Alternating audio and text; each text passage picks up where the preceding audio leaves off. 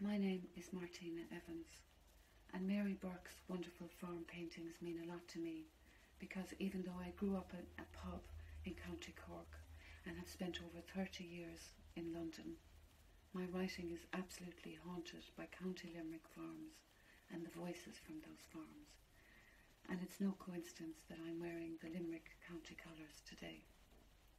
So my grandmother Elizabeth Cowhey went to Limerick prison in 1889 for 6 months. She was only 23 when she and her sister Mary were evicted from the Ardnaprecon farm in Croke, County Limerick, for their part in the land war. Later my father was born in that farm, and my first poem is inspired by a letter his brother Tommy, who was in the IRA, wrote from Limerick prison in 1921 during the truce. Grey Mare, his horse, has been injured and he's very worried about her. And there are wonderful details, like where he describes a horse deal going on outside his cell window while they're bringing in the new potatoes.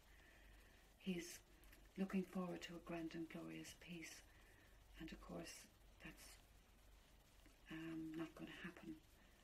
A terrible civil war is on its way. Grey Mare, in memory of Thomas Cotter, 1900 to 1979. After the truce, his prison letter was all about his dream about her. Coming first in the mare and brood class in Newcastle West, his bursting pride leading her into the ring with colours up. Afterwards, awake in the cell, his fear for her leg is stronger than his hope for a grand and glorious peace. She was the first one he called on the night of his escape.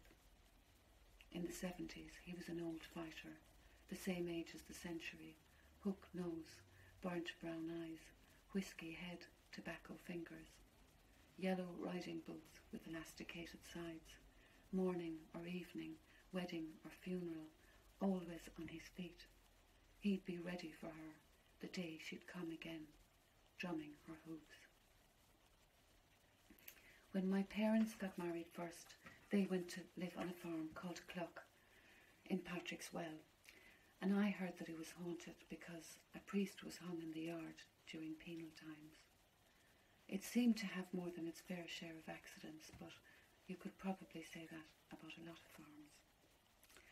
And when their dog Johnny died, my older siblings buried him up to his neck, and it gave my mother a terrible shock when she came upon him unexpectedly because it looked like he'd been decapitated.